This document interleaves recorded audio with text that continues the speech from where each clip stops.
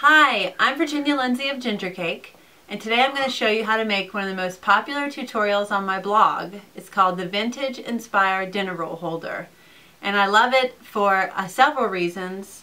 It's a great little piece to make for your Thanksgiving table. It also reminds me of my own Thanksgiving table when I was a child. My mom used to bring out the dinner roll holder, and I thought it was a magical piece of fabric artistry. This is an example of a vintage one that I found at an antique shop a few years ago. We're going to make one a little bit more simple with some modern fun fabrics, and it's going to be really fun. To begin, you need to gather your materials and tools together. And what you need are 6 12-inch circles of fabric. This is just quilting weight fabric. This is a cute little mushroom fabric from the Woodwinked collection by Dear Stella. And then this is just fabric from Joann's. So I used an embroidery hoop to measure out my fabric pieces. You can use a big plate or figure out how to cut out a circle, anything you need to make a 12-inch circle. You need pins, you need pinking shears. I used my rotary cutter to cut out the circles, and you need this is a disappearing ink marker. You can also use chalk. You need something that will you need to make a mark and then be able to get rid of it with a damp cloth if you use chalk. And then also you need some of these sew-on snaps. You could also use the kind of snaps that you hammer in, or you could use ribbons even, but I'm going to show you how I use the snaps. You only need 3 of these snaps. This is just the whole sheet. You also need your sewing machine and coordinating thread and an ironing board and an iron. So let's begin. The first thing you're going to do is sew your circles together. You can see that I chose 2 different fabrics here that coordinate. This is for my kids' table at Thanksgiving, so I chose this fun fabric. You're going to pin them right sides together, all 6 circles, so that they, and then we're going to sew all around the perimeter and leave a 2-inch gap for turning. Now we're just going to sew around the entire edge, leaving a 2-inch opening of the 2 pieces together, right sides together. We're going to use a 3/8-inch seam allowance. I'm using my walking foot. You don't necessarily have to use a walking foot. I like to use it. I'm kind of walking foot addicted right now. Okay, now that you've sewn all the way around and left your 2-inch opening for turning, you're going to remove all your pins and then trim down this seam with your pinking shears. And what that will do is, just when you turn this all inside out and press it, it'll make the edge of your circle look a lot more even. So now cut all around with pinking shears. So you can see I sewed both of these together, and then I used the pinking shears all the way around. And now I'm just going to turn this little circular piece inside out through that 2-inch opening you left, and get it nice, and make sure you didn't miss any seams. And then we're going to press it flat. The thing I do, sometimes I kind of run my fingers all around the edges to make sure that the seam is entirely rolled out. But it should be fine when you iron it'll. So now it's nice and flat, and next you simply just top stitch all the way around this edge and start right before the opening so that you close that shut. Okay, so now you should have three circles sewn together from the 6, and they should all look exactly alike.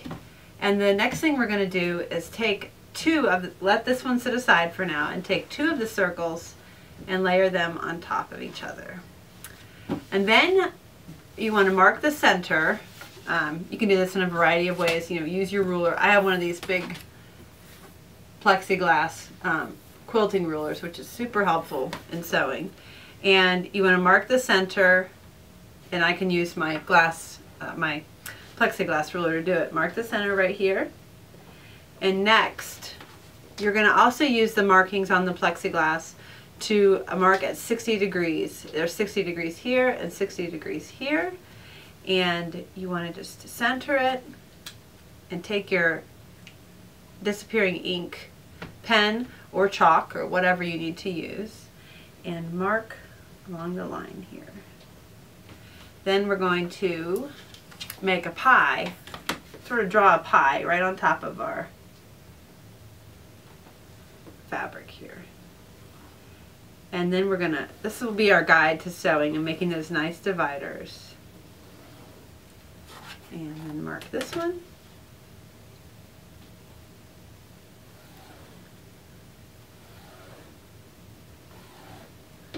And then straight through the middle is the last one. And using your guide.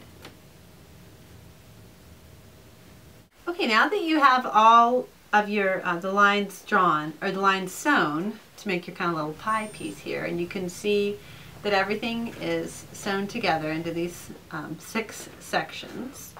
We're going to add the final circle in, and the way you do that is layer these 2 on top of this one. And what I like to do is put the kind of the inside, you know, this is like my small scale kind of contrast print.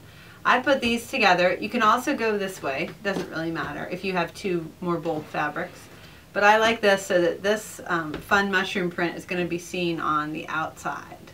So I have those together and everything is all lined up, and we're gonna pin in between each of the 6 sections.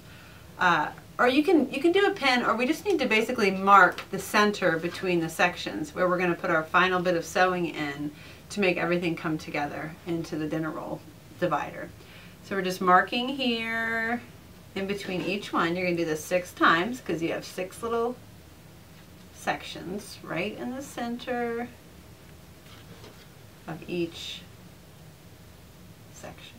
Now use those markings that you made in between the pie pieces here at your sewing machine and sew in a couple inches. You know, back stitch and then sew. You can't sew in all that far because of and this doesn't matter perfectly. If you want to get a perfect couple inches in, like 2.5 inches, 2 1/4 inch, you can mark it in.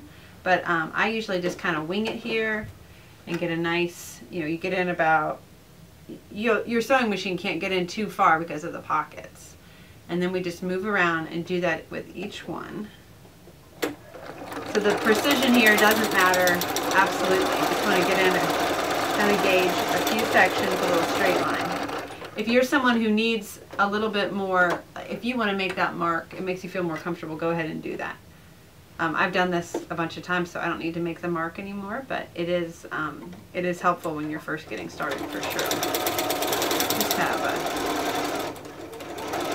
so you go ahead and do that mark, that 2.5 inches in, and we're going between the second layer and the third layer here. You're not sewing on that top layer. It's the second and the third layer.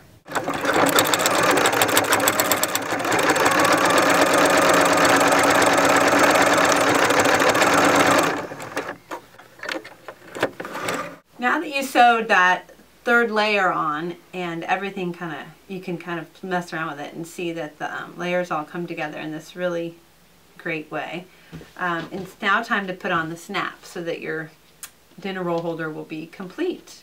You have 2 sets of snaps, and the first one goes up here, up high, right here, and then the next one goes here, and then the 2 males, these are the females in these sections, and the 2 males go right here. So you have the female up high, a female over here, and the 2 males right here. And you have 1, 2, 3 sections that are empty.